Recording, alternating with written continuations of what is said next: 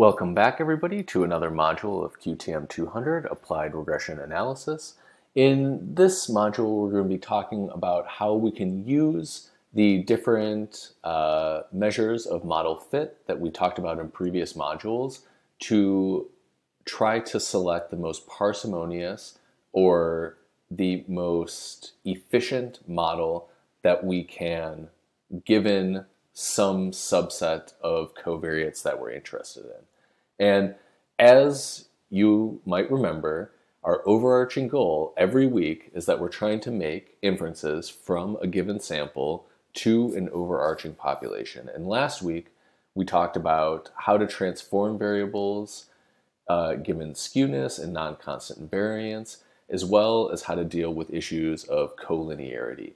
And something that we've talked about in previous weeks as well is how to assess models based on their fit, specifically with regard to things like the AIC, BIC, and R-squared.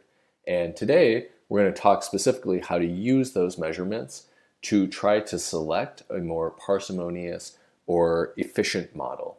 And the idea here is that we want to find the smallest set of variables which provides an adequate description of the data. And the important thing to remember is that there is no perfect model of the world. We're going to have an imperfect model, and we want to try to essentially do our best, right?